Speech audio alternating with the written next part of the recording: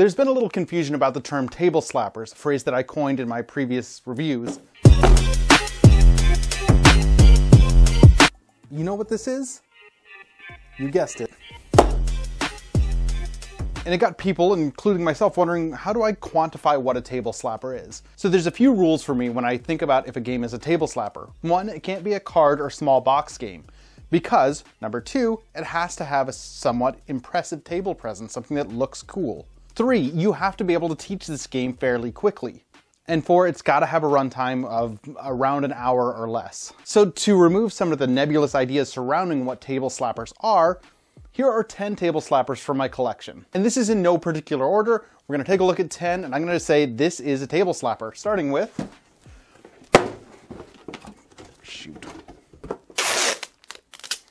Starting with Imhotep. Imhotep is a fairly straightforward game where you are using blocks to build one of the wonders in Egypt. It's a game that offers you simple decisions, it looks awesome on the table, and you can teach it very quickly. Next up on the list we have New York Slice, a game about serving up pizza. In this game, you set pizza in front of you, and on your turn, you divvy it up, and you pick last. So it's that whole I split, you pick idea, and you're just trying to score as many points as possible, so when you make the decision of how to cut that pizza, you go in understanding that you pick last. All right. Slide Quest, a really interesting game from Blue Orange Games that if you see someone playing it, you kind of want to stop and watch because it's the video game board game in that it's exciting. I mean, it's a dexterity game. There's a number of dexterity games that you could put onto a table slapper list, and this in particular is one of them. You go through a number of obstacles and work together to slide your knight into the correct section of the board. Really easy to understand once you get it up and running, and really fun to play. We'll stick with the dexterity theme for the next one. Ice Cool. Ice Cool is a game that uses the box itself and creates sort of this tag idea. You are running around a school trying to avoid the hall monitor and get the fish that you can. I mean, it has a table presence, the way that it spreads out, the way that you play, easy to understand, easy to explain, and just a blast. Yeah, you know what? We'll keep on it with the dexterity games. Mars Open. Mars Open is golf on the table. Plain and simple. It's essentially a tabletop version of Frisbee golf, except with, instead of Frisbees, you are flicking little paper discs. That's it. It's almost a quintessential table slapper in that that's the game. What you see is what you get, but it has a variety in how you can set everything up. Looks cool, and it can play a number of players, but it's not something I would consider a party game. Cursed Court is fantastic because it is one of those games that has sort of an addictive nature almost. It feels like you're playing poker or roulette.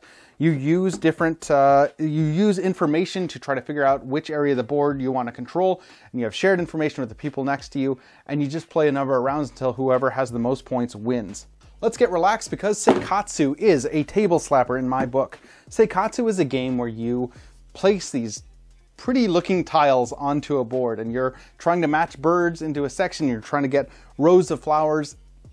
You're given simple decisions on a beautiful board in an engrossing and interesting game that isn't that hard to pick up, and it doesn't take very long to play, and it's one that I always enjoy. Now, there are a ton of roll and write games where you roll dice and write on a sheet of paper, or flip a card, write on a sheet of paper or a board that I could include in this game, but because of my small box restriction, I couldn't, except for On Tour, because BoardGameTables.com did not mess around when they were doing this, and they really amped up the production in this. And while the gameplay is simple, you roll dice and choose from 3 cards available to you on where you're going to place a number on your board.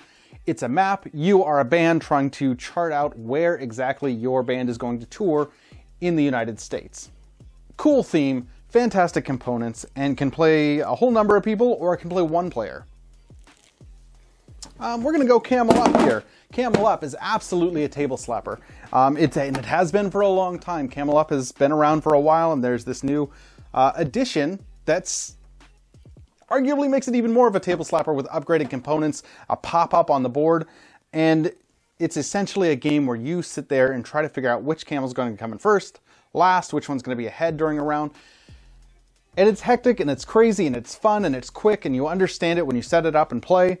That puts us at 9, so let's go with number 10, Santorini. Santorini is a game where you build up buildings in the island of Santorini.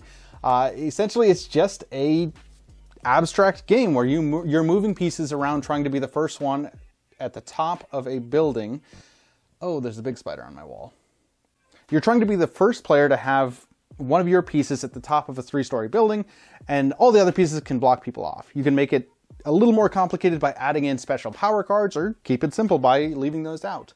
Now, I hope me pulling 10 Table Slapper games out of my collection to show you sort of clears up some of the mystery around the term, and maybe you can start using it yourself.